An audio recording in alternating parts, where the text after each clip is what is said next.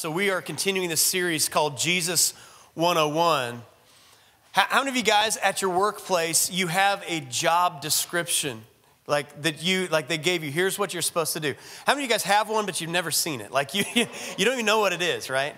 When I was a youth pastor, I was just turned 21, and they told me, I said, well, what's my job description? They said, you make it up. And I was like, that's a dangerous thing for a 21-year-old to say, make up your own job description. But I was thinking this week, like, what would Jesus' job description be when he was on the planet? Like, because he was actually on the planet walking around among us for a season of time. And if we were to try to put a job description to what that would have been and what his job description is, what would it be?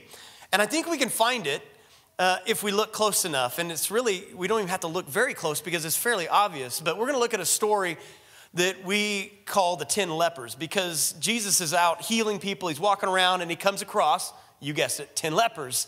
And in Jesus' day, if you had leprosy, of course, it was physically devastating because it was basically eating away at your body, but it was also emotionally devastating and socially devastating because once you had it, you had to leave your life as you knew it. You had to leave your family as you knew it. And you had to get outside of all of society and live with other lepers. And if someone came near you, you'd have to cry out and you'd say, unclean, unclean, you can't come near me.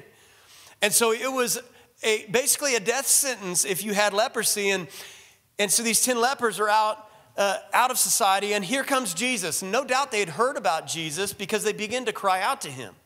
And they say, Jesus, have mercy on us. And Jesus does the unthinkable in that day, and he comes near. And he begins to heal them. And he says, go show yourself to the priest. Because in those days, you would have to go to the priest to get a clear bill of health so that you could return back to society. And so it says, you're healed. Go show yourself to the priest. And the Bible says something interesting. It says, as they went, they were cleansed. Which indicates that when they left Jesus, they still had visible signs of leprosy. So they had to leave that moment just at the word of Jesus that they were healed. And as they went, they were healed. And we know it was as they went because of Luke chapter 17, verse 15. It says, then one of them, when he saw that he was healed, he turned back. So he's walking along and he's like, I'm healed. He turned back, praising God with a loud voice. He fell on his face at Jesus' feet, giving him thanks. Now he was a Samaritan. And then Jesus answered, we're not 10 cleansed. Where are the 9? Was no one found to return and give praise to God except this foreigner? And he said to him, rise and go your way. Your faith has made you well. Now, little Bible study here, that phrase, made you well, contains a word in the Greek. Boil it down, is basically the word sozo.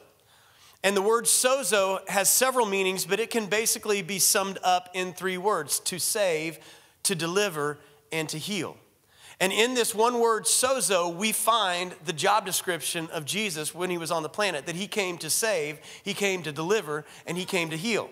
And we know this is also true because this is what Jesus said about himself. There were prophecies about Jesus, and in Luke chapter 4, verse 18, Jesus confirms that this is his job description, this is his mission. And it says, the Spirit of the Lord is upon me because he's anointed me to proclaim good news to the poor, salvation, to proclaim liberty to those who are captives, deliverance, and to recovering of sight to the blind, there's healing, and to set at liberty those who are oppressed. So we get deliverance in there twice, to set people free.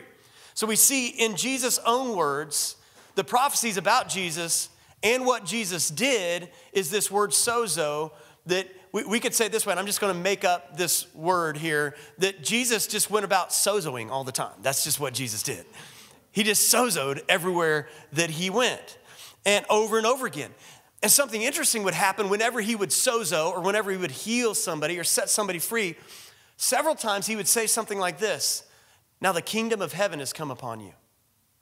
And he was announcing through this act that you are tasting and seeing some of what heaven is like and the kingdom of God is like. We see it again in Matthew chapter 8, verse 16. That evening they brought to him many who were oppressed by demons. And he cast out the spirits with the word, and he healed all who were sick. Everybody say all. Just making sure we caught that he healed all who were sick. So there goes Jesus. He's sozoing again, right? He's just sozoing again. Now, I want to be very clear about this, that in Jesus' day, there were people who were physically sick, physically injured, physically not well. And when Jesus prayed for them, they literally and physically, not just emotionally or spiritually, even though that happens and that was good, but they literally and physically were made well. So people in our day, if we saw somebody in a wheelchair who could never walk, when they came across Jesus, they were literally able to have strength in their body, restored full health. They were able to walk completely again. People who were blind from birth, had never seen anything, literally were physically, their eyes were able to now see. I just want to be clear about that. It wasn't just an emotional thing or a spiritual healing or an inner. He physically healed people. And I also want to be clear about this, that there were people in Jesus' day who were literally, they were oppressed and possessed by demonic spirits. Do you guys know that there's a world that we can't taste, see, touch, hear with our physical senses? There isn't another world that we interact with. Well, in Jesus' day, there were people who were literally possessed and influenced by demonic spirits, that Jesus came and tormented by them. That Jesus would come and cast those spirits out and they were set free. Okay, those things really happen. Now here's the question I have for you. Does God still sozo? And I know many of us would say yes. But I want you to take a careful look at that in your own heart. Because many of us, our automatic yes is, yes, God still saves. Yes, God still saves. And we might even go so far as to say, yes, God delivers. Because I kind of was in a problem and then now I'm not in a problem, But I'm talking about, does God still come across people who are impacted and influenced, oppressed, and even possessed by demonic spirits and set people free? Does God still physically, not just emotionally, spiritually, although those things are great and we need those, but does he still physically heal people today? Does God still sozo? And the thing is, a lot of people say yes, and yet a lot of people still struggle with it. And so my thing is today that if this is true, if Jesus still sozos today, and he still saves, delivers, and heals, and he even announced that the kingdom of God had come when those things happened, isn't it sad that so many believers and in the church and so many churches fail to talk about these things? Like we're scared to talk about them, like it's not a good seeker-friendly message. But I can tell you in Jesus' day, it was a great first-time guest message. Because people would come and they'd get saved, they'd get delivered, they'd get healed. They're like, man, this Jesus is awesome. So isn't it sad that if Jesus still sozos, and if you are struggling with this, like you wonder, does God still heal today, physically? I don't know what you do with things that I've personally seen with my physical eyes. Things like right here in this church. We've had people in this church who had blood clots disappear, tumors disappear. People who are going and scheduled for a surgery had been looked at multiple times, MRIs, all that type of stuff. They show up for the surgery and they realize it doesn't have to be done because we prayed before they had surgery. We have miracle babies in this church that weren't supposed to be conceived or born or had problems that they weren't supposed to live. They are miracle babies in this church. I've seen it with my own eyes. We saw many people down here at first service and last night, testimonies already of people being healed physically. So I don't know about you, but I can't not say that because I've seen it with my own eyes that God still saves, delivers, and heals. And if that is you, and if you say, yes, I do believe that, you still might have some other questions. One question might be this. If I'm a believer, which many of us in this room probably are, if I'm a believer in Jesus, do I even need to be set free or delivered? Because I'm a new creation. How is it possible that a demonic spirit could be in me? Because I'm a believer. I don't even need that, right? Well, we're going to talk about that. We're going to answer that question. The second thing you might have a question on is, if Jesus paid the price for healing and he healed all when he was on the planet sozoing around, why is it that believers still get sick? And how do I receive healing? And so I want to talk about that and do the best job that we can today to help answer that or help move us forward in that area.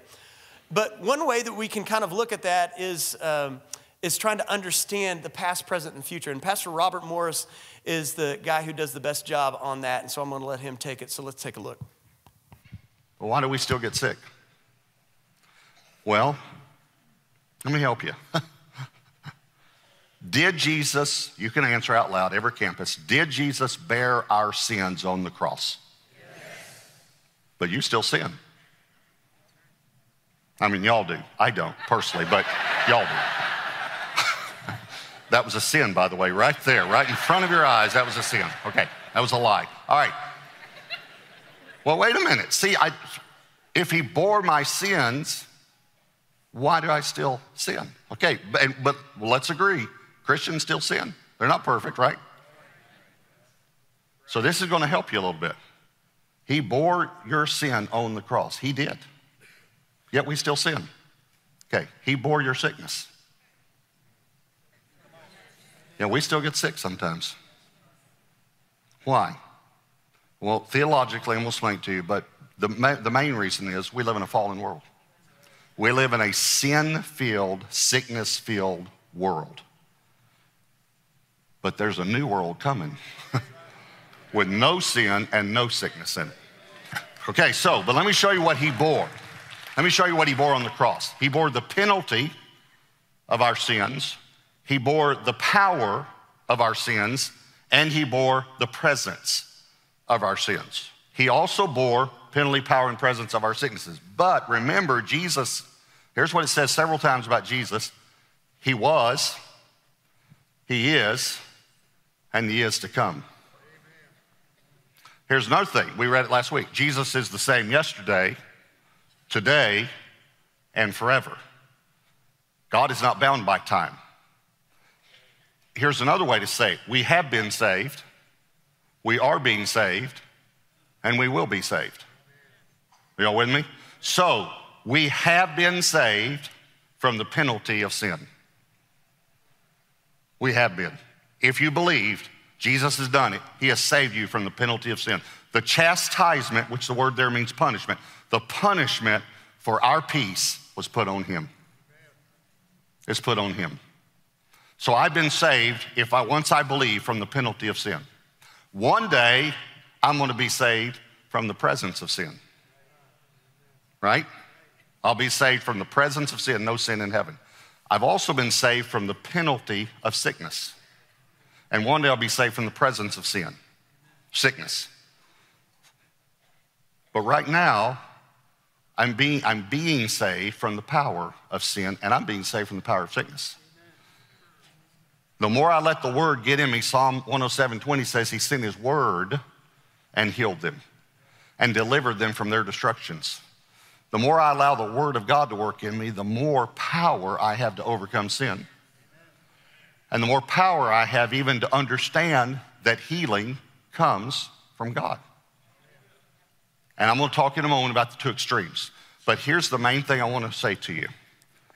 You have been saved from the penalty of sin. Everyone agree with that? Please hear me. You have been saved from the penalty of sickness. Please hear me. God will never put sickness on you to discipline you. God's not doing that. Now you can say, well, I've learned something through this. Well, we learn something through everything, hopefully. But it's not God putting it on you.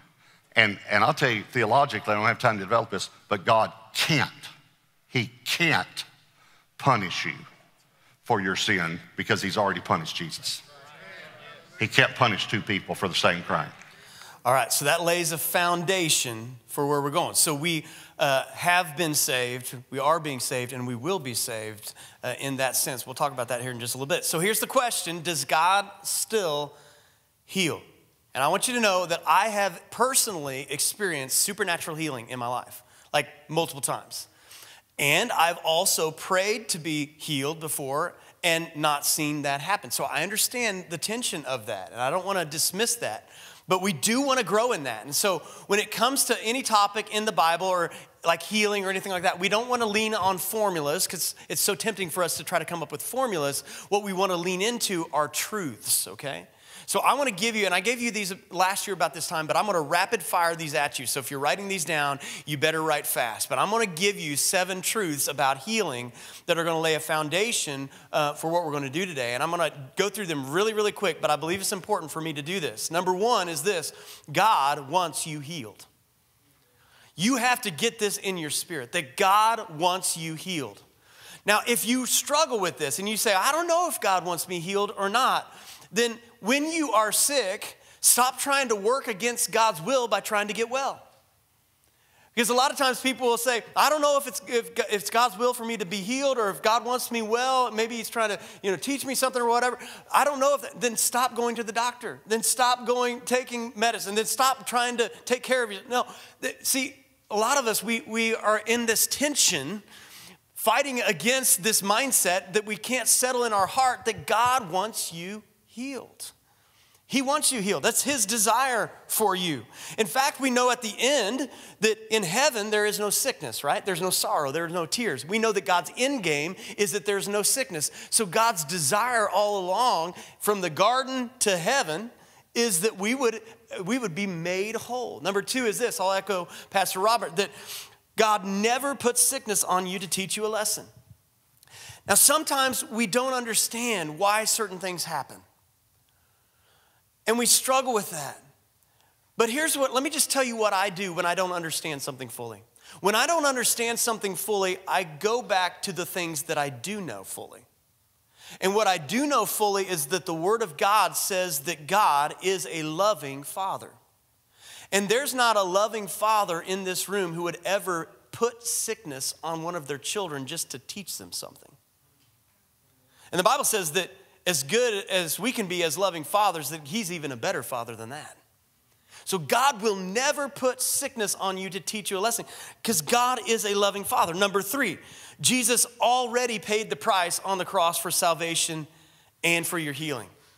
So when I sin, I don't have to ask Jesus to crawl back up on the cross and die again for my sin every time that I sin, right? That'd be crazy. He did it once for all.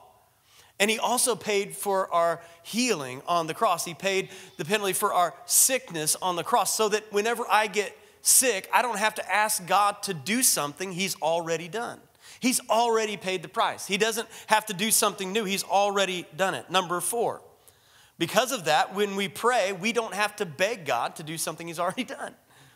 So many times when people pray for healing, it's like they're begging God, oh, Lord, please, please, please, please, please. Like if we can just get on God's good side. If we could just somehow get God to do something. We don't have to beg God to do something he's already done.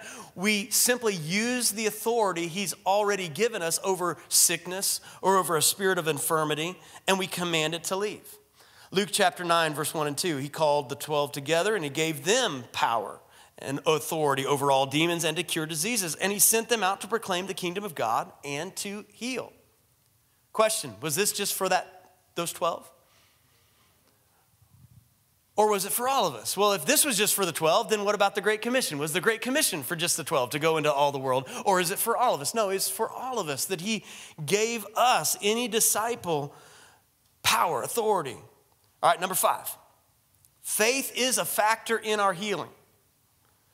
But it's not faith in our faith. This is sometimes we can get off. We can try to, well, do I have enough faith? I got to muster up enough. And faith is a factor in our healing.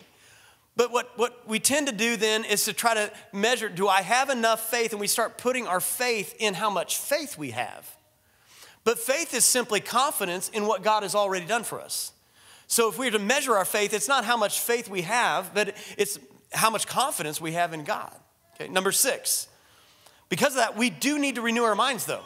We have to renew our minds to start living in the kingdom of God in the here and now. See, we are living in the tension of what God has done for us and one day what he will do in all of that, and we pull that into the now. The Bible says to pray on earth as it is in heaven right now, so that we can become, even though we're in the midst of a fallen world, we can become conduits from heaven to earth in the here and now. That's what he's called us to do. Become conduits in the here and now. Now, number 7, not everyone gets healed. Hey, how many of you guys have ever prayed for healing and didn't see it before? I mean, I've got my hand up. Okay, not everyone gets healed, and we don't always know why. But let me be clear about this. That does not change any of those other truths that I just said.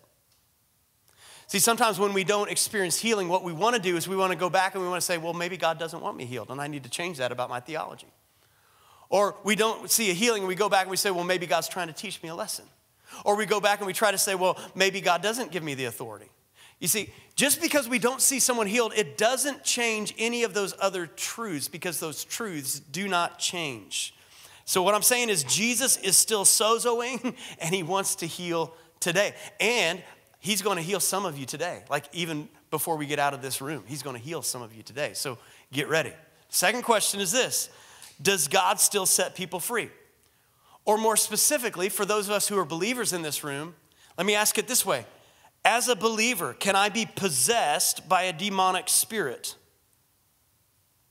That's a fun question, right? Like as a believer. Let me just answer it real quick, and then I'll share with you some things that are going to be helpful.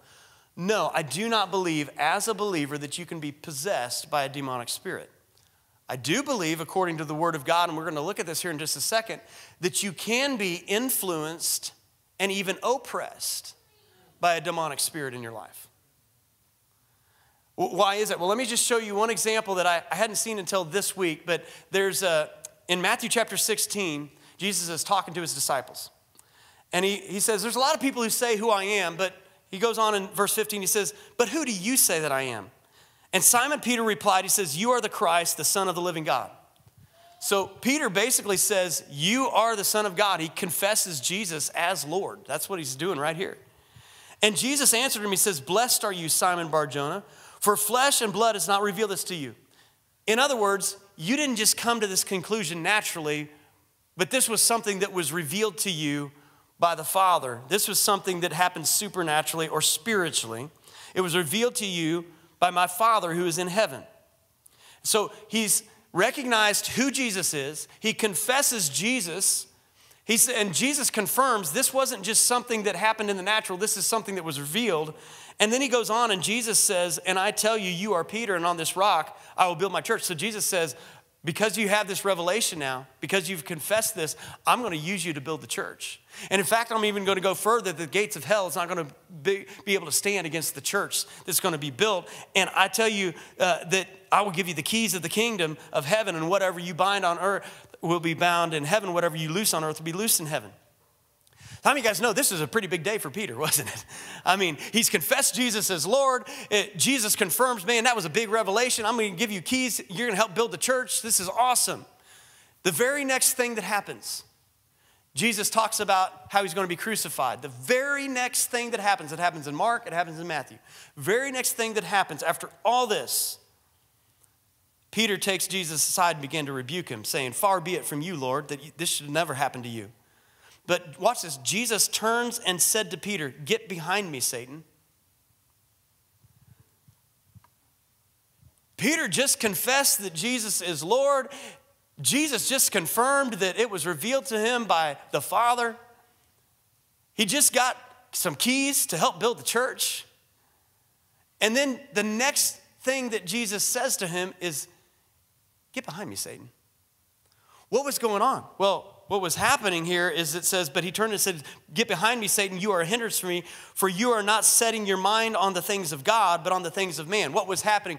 Immediately, Peter had some areas of his life where Satan had a foothold in his life, where Satan had come and claimed territory in his thinking, claimed territory. And we can have this happen even as believers, where we can give opportunity to the enemy to give a strong, how is this possible? Well, it's possible because we are made up of three parts. We are a spirit, soul, and a body, right? We are triune beings. Just like God is a trinity, we are a trinity because our spirit, when you got saved, your spirit was made alive. There is no way that Satan or any demon can come and inhabit your spirit. That's been something that's been made alive in Christ, okay? And so your spirit has been saved. Your body, one day in heaven at the resurrection, will be completely saved and made whole. In fact, we get glorified bodies in the end, right? So in the end, our bodies will be saved. What's happening in the in-between?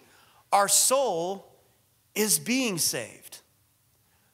The Bible talks about renewing our mind. Why do we have to renew our mind? Because our soul is in the process. Our mind, our will, our emotions, our thought life. Have you ever had a thought come into your mind that you thought, that wasn't from me? That was from the enemy. That wasn't good. Do you realize that you are not the architect of every thought that comes into your mind? Satan will come and he will try to get territory in your life. And if you allow, and listen, we open the doors sometimes. We open the doors because of doubt, because of unbelief, because of fear, because of something that might make us feel more comforted. We open the doors in our life to give opportunity for the devil. In fact, 2 Corinthians chapter 10, verse 4 and 5 says, "For the weapons of our warfare are not of the flesh, but have divine power to destroy strongholds." We destroy arguments and every lofty opinion raised against the knowledge of God. And we take every thought captive to obey Christ. Why do we take every thought captive to obey Christ? Because some of them have gone astray.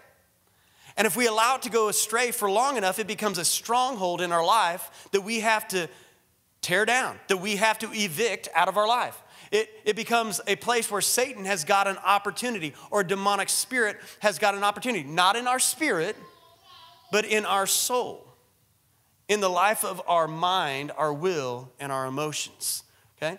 And it says in Ephesians chapter 4, verse 27, it says, "And give no opportunity for the devil." If it wasn't possible for the devil to have an opportunity, this verse wouldn't be in there.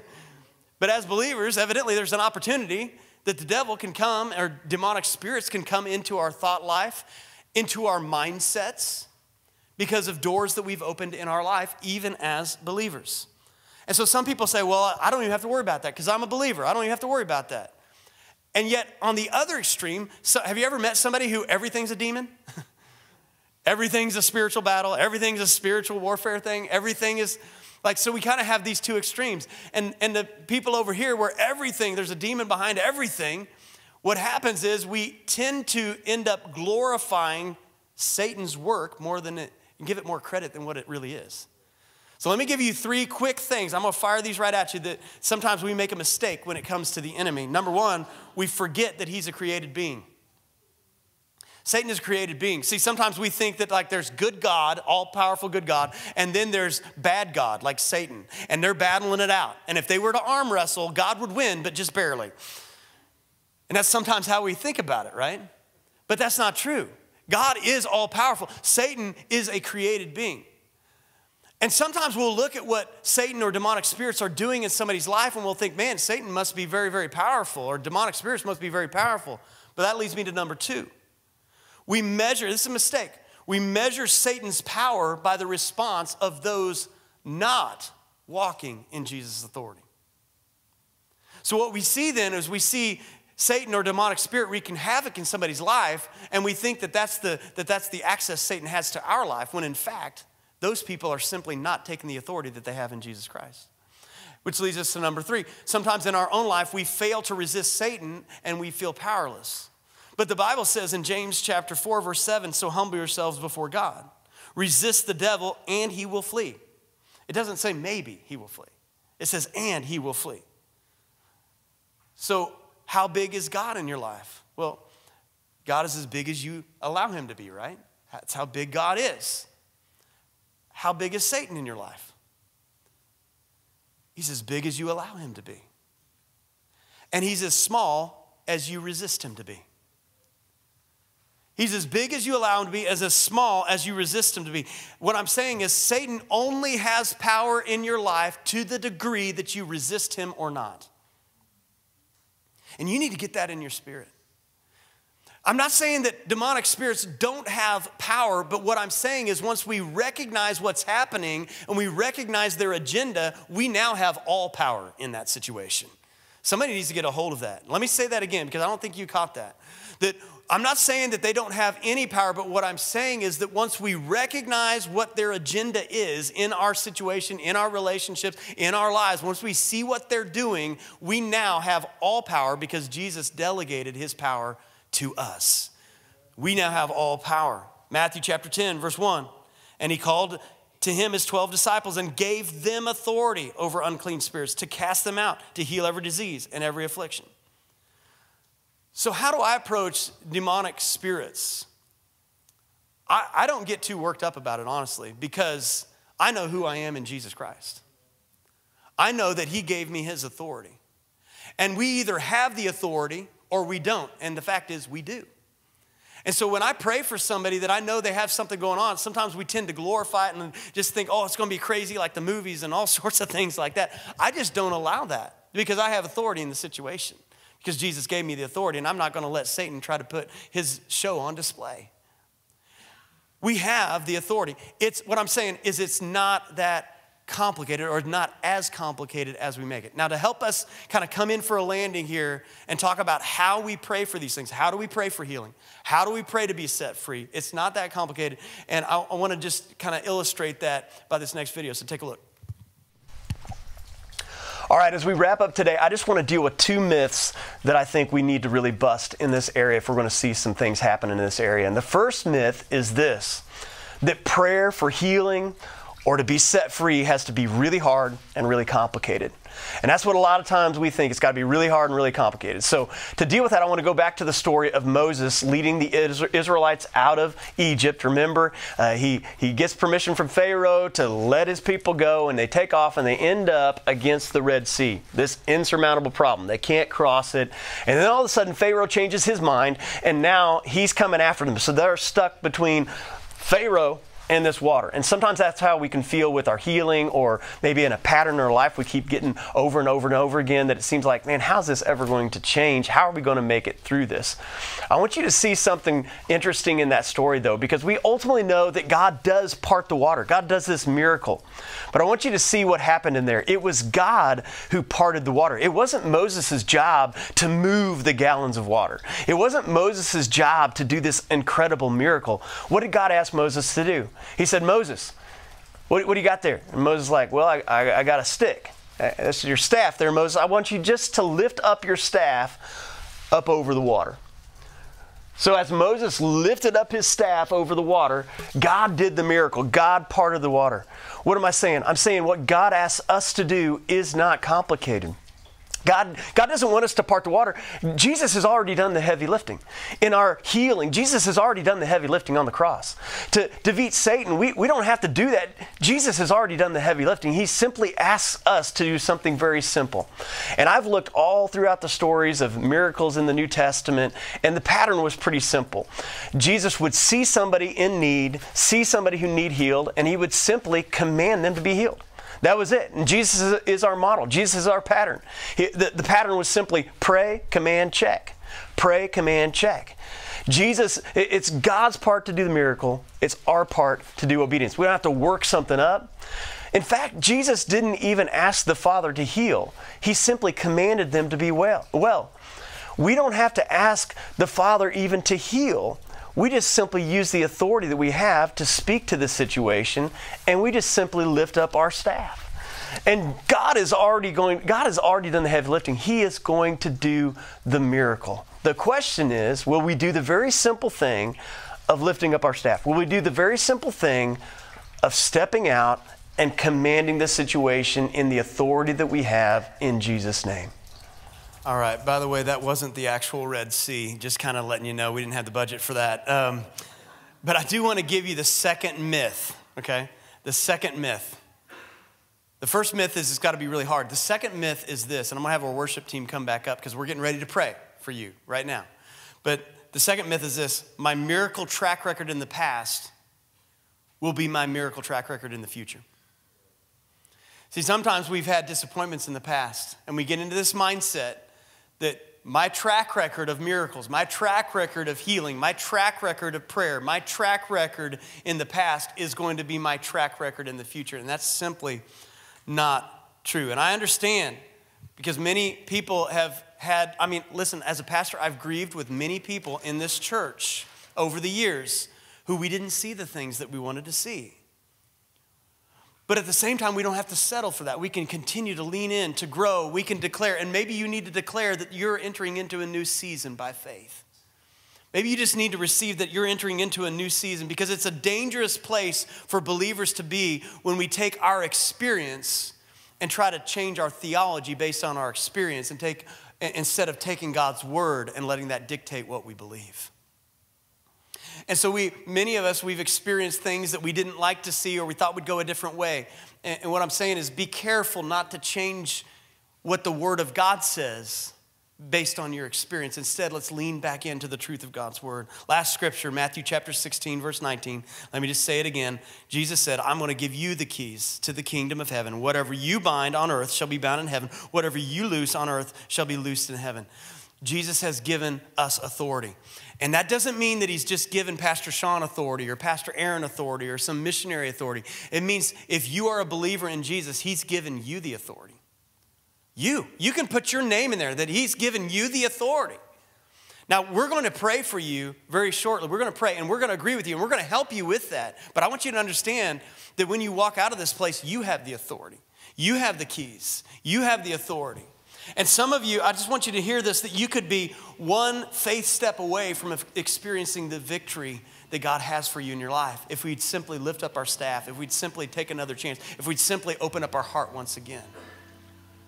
And so we're going to do that right now. I'm going to ask our prayer teams to come forward at this time, and I'm going to ask all of you to stand up with me.